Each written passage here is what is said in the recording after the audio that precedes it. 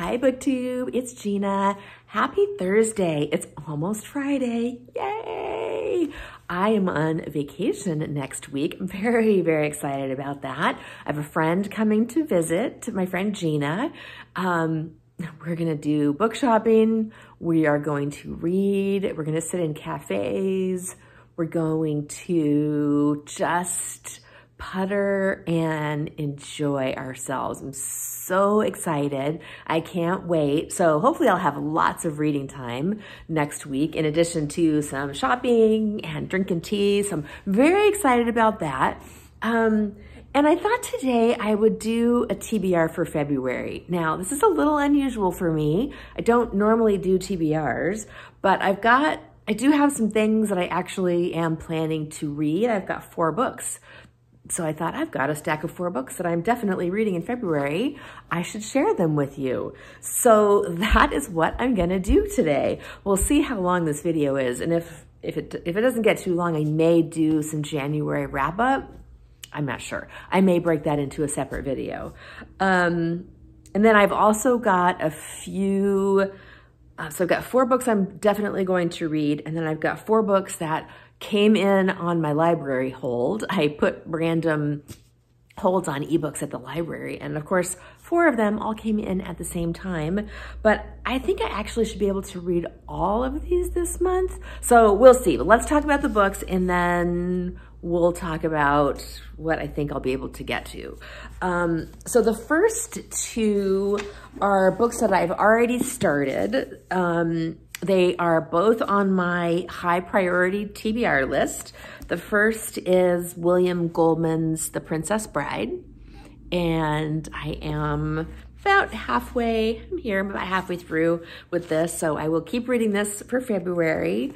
What a silly and fun book. It sort of feels like it was written by a 16-year-old boy. And it's been a lot of fun to read. Some pros, some cons, but a fun tale. The next is The Summer of Katya by Trevanian. This is Greg's favorite book of all time, and he has been, I was gonna say nagging. He never nags. He's been wanting me to read it, and I told him I would read it in January. So that is what I am doing, but I didn't finish it in January. So it's getting carried over to February. And I'm reading this on my Kindle, but I think I'm a little over halfway done with this one. This was written back in the 80s, I think, and it does feel a little dated in the writing style, but I'm enjoying the story. Yeah, 1983. And Greg, when I met him, he had taken the dust jackets off of all of his books because he liked the more monochromatic look. And I hate it. I want the dust jacket, but this is his book, so it stays as is.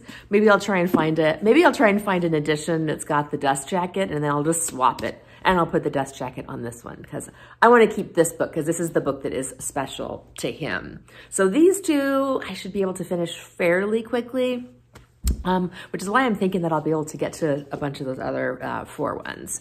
Next, this is also on my high priority TBR for 2023. This is Drive Your Plow Over the Bones of the Dead by Olga. Somebody told me how to pronounce this. I'm so sorry. I should have practiced. Tokarczuk.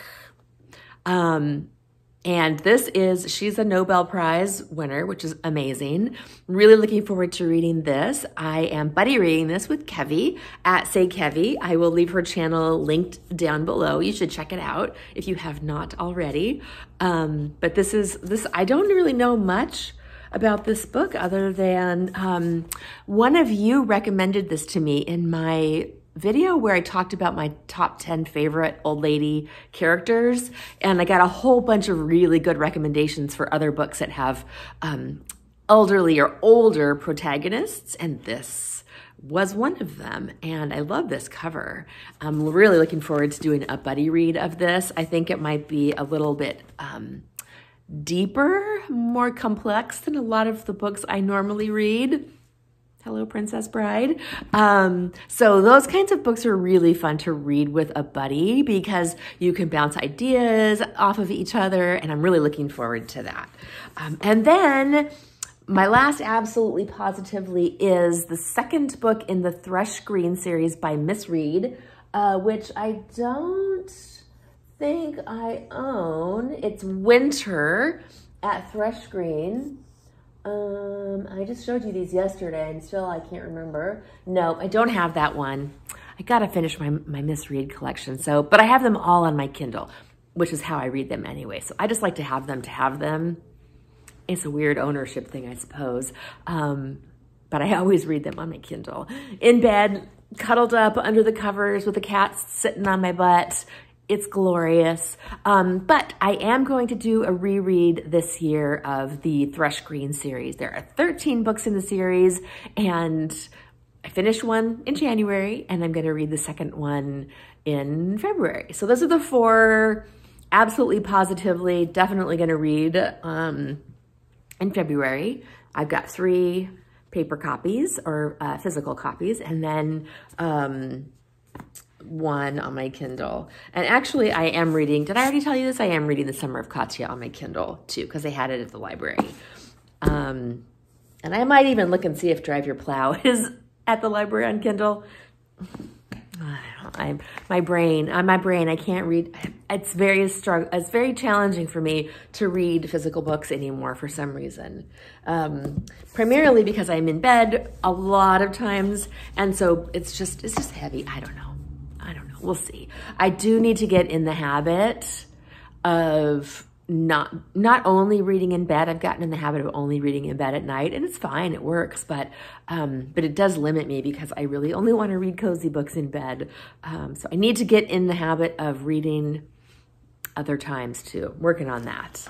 And then the 4 books that came in on ebook from the library are 4 books that I've just been seeing on YouTube. I've been putting them on hold, and they all came in at the same time, of course. And the first is Legends and Lattes by Travis Baldree. I've been seeing this everywhere. Legends and Lattes. It sounds like a cozy fantasy, and it just looked really good. I love fantasy. I love cozy, so it seemed right up my alley. So I probably will get to that one first.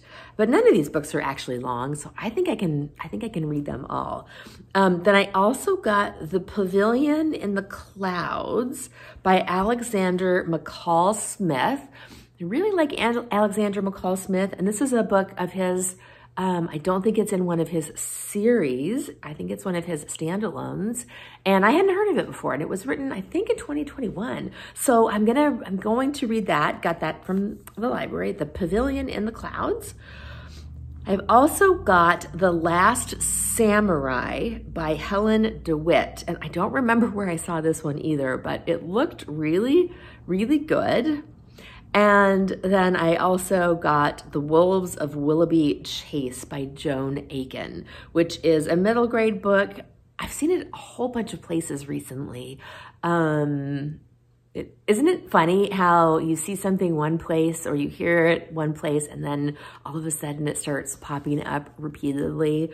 And that has been the case for The Wolves of Willoughby Chase. I can't remember the channels that I saw it on. Somebody needs to develop an app where when you see a book recommended, you just hit a button, it saves it, and it reminds you where you saved it from. If it was like a blogger or a YouTuber, I could put it in Goodreads and just put a note in, but that's a real pain in the neck. I don't like that. So anyway, so I don't remember where I heard about these, but that's 8 books. I think it should be very easy to read 8 books this month since 2 of them are already halfway done. So that is me for February. We're at about 10 minutes. So I think I'll do maybe a separate January wrap-up video. I read some cozy books in January. I've probably talked about most of them already because a lot of them were for the 12 Days of Christmas and Coziness readathon that Ellie and I were hosting. And I do want to do a couple tags. So I may do a tag tomorrow, or Friday. I may do a Friday reads, but it's going to be, actually, I probably won't do a Friday reads, because if I do, it's going to be, I'm reading Princess Bride and Summer of Katya. That's my Friday reads video. All right. Bye.